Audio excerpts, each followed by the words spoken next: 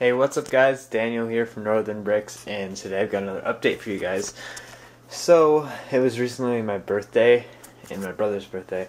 So, what I got for my birthday, I got the AT-AFI. It's really cool.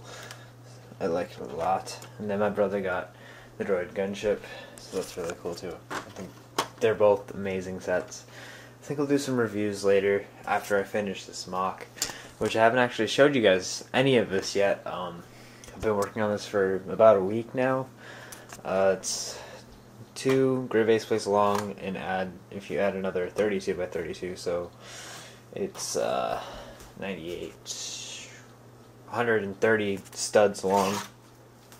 So, and it's 128. Yeah, 128 studs long, and 96 wide. So that's about how big it is. And I'm just starting the mock. I finished the actual base right now. So there's gonna be like an inside basement under there with kind of an elevator for the swamp speeders, which they just can. It's even on both sides, so it's the same thing on the other side. They could just sit there like that. Same with over here. They just can sit in there like that, and I'm working on an elevator right here. Just gonna put some string on there and have it like go up and down and be able to move these swamp speeders up to the top, something like this. And they just go on there, and the floor raises up, and then they can just go out, and yeah.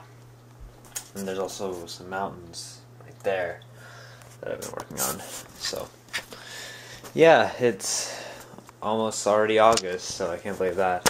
Today's the last day of July, so I can't believe it's gone that fast.